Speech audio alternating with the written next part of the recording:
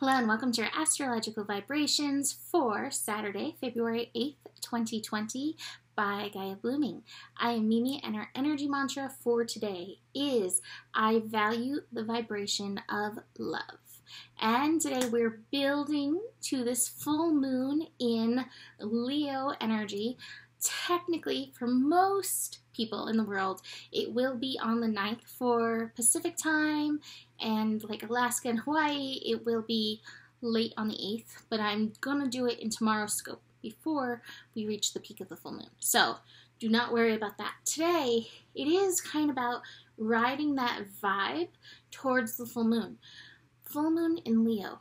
How can you access the full lit expression of your inner child, of love, of joy? How can you bring in that vibration? With Aquarius energy, we tune into vibration. So what brings you that feeling of the vibration of joy, the vibration of love? What makes your inner child happy? Like, my inner child sees the lights on that salt lamp and is like, oh, I like it. Just that little thing will like boost me up, several notches. There's more than that, but how can you tune into that energy? I think that's working really strongly. We don't have too much going on, but what we do have going on, it does align with that. One big thing, Venus is approaching Chiron. So we have Venus newly in Aries, Venus in Aries ready to be independent, go for it kind of energy, like head first, trusting the self. Venus meeting up with Chiron. There is healing for the yin in regards to taking action. Now, to be fair, the yin has been silenced. It has been hung. Throats have been slit. It has been suppressed in so many ways. And so many, no matter where we fall on that gender spectrum, the yin is still suppressed, and the yin is still going through various forms of suppression in this world.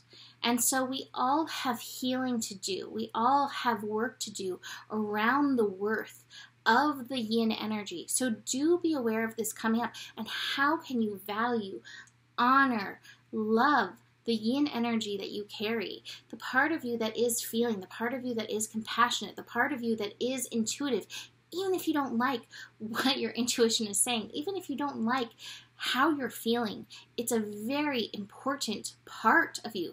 The yin energy, it also connects to chaos and things that are not planned. That doesn't necessarily go over very well in this world, and yet how can you embrace that? And again, find trust in the unfolding of this energy. Mahalo has something to say about that. It is a maturity process to be able to find that balance, that harmony in this yin and yang energy. So be very aware of that as we build into this conjunction. We're not there yet, but it's interesting that it's happening at the same time as this full moon Leo energy.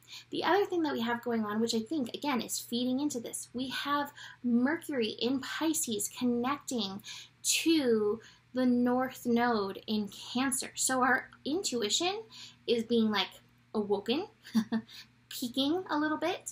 And, North Node in Cancer, North Node energy is like, go this way. This is towards your destiny. So this is a call of ultimate trust. Be here now and be willing to fall in line, trust your intuition, move forward in that direction. I told you my story about this move a few days ago, and it very much was that process of like, I'm trusting this even though there's weird things, there's weird feelings in regards to this. So I'm not saying ignore those weird feelings. By all means, listen to them. But then, what is that higher calling of your intuition at this time? Can you listen to it? Can you let the universe basically guide you through your lessons, guide you to where you're meant to be, guide you into your destiny? So be very tuned in to this energy. The last final thing coming up, projections. I had the projections card in reverse. Be aware of the illusions of others, the illusions of the I know better from others that could come up and take you off your path. How do you find trust in your personal path? How do you light that up? How do you love the path that you're on? Where you're on it right now, whether it feels great or not. Can you love the lessons? Can you vibrate strong on that level? All right, somebody's coming in my door. So I'm going to wrap it up here. You can book a reading with me. Email me, mimiclark@gmail.com. Besides that, the better it gets, the better it gets. There's more than enough love in the world for you, and you 100% do have the power. Namaste.